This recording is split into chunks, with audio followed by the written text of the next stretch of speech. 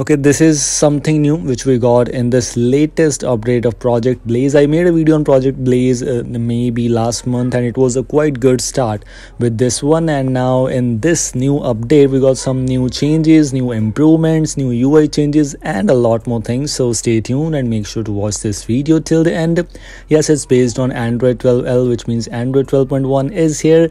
About phone UI, it's just my opinion that it just looks like Project Arcana, and the thing is, Project Arcana is not more alive. So yes, you can use this thing as an alternative of Project Arcana if you like that ROM, because in this ROM we got so many interesting things. It's based on Android 12L and you have the Easter egg like that. So yes, something interesting. The default wallpaper has been changed, as you just saw. The default launcher is not changed. It's Pixel launcher as expectedly, but it's not a big deal.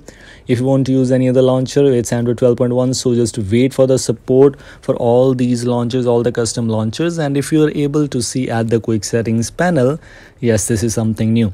If you were missing Android 11 style quick settings panel, it's there. Yes, all those animations are still there, but yes, if you were missing Android 11 style quick settings panel, it's included in Project Blaze. It was almost same with .os also, but in this one we have this kind of UI available.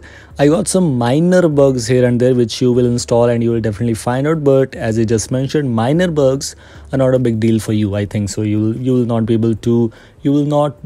not face any major things, so you'll be able to use this thing on a device. Safeness status, etc. has no issues. So yes, you can use banking apps if you want to. Google Photos has unlimited storage also, so yes, that might be a good thing for you too.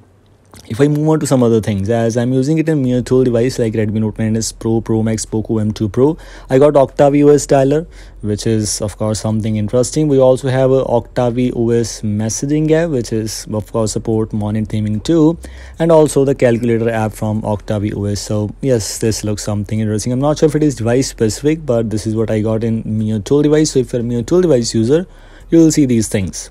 If I move on to the settings option, if I check out the display settings, we have the pitch black theme. So if your device has the AMOLED display, you need to use this thing, pure black theme.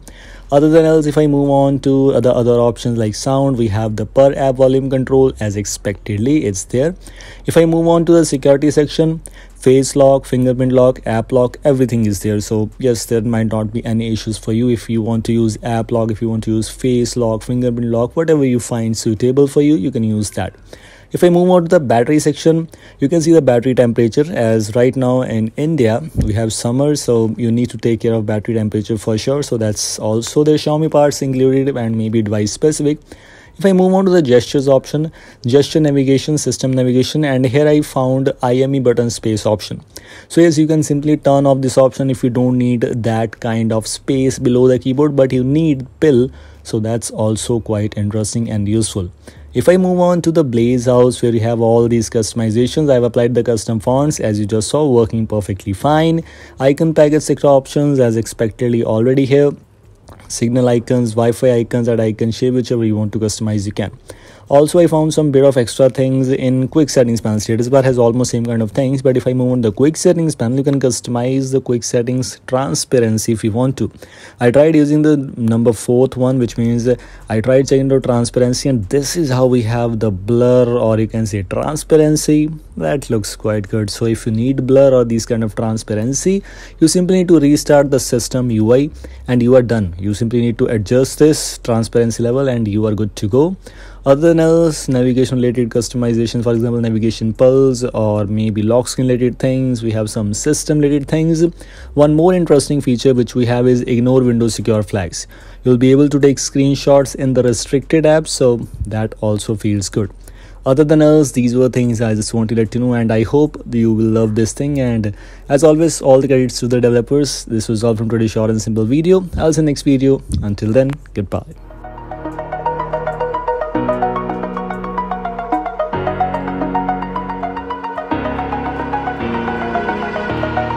Over the edge, feel like I'm floating through